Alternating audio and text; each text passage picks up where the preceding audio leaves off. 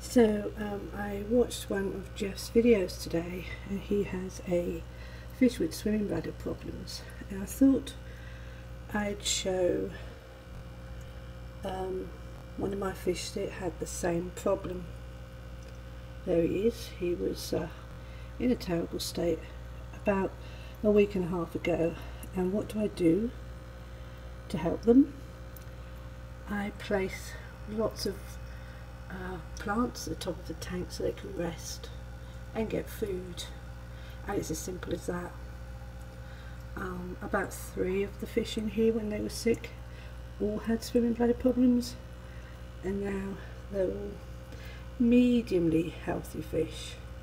It's a simple, cheap and non-medical way to make sure they recover.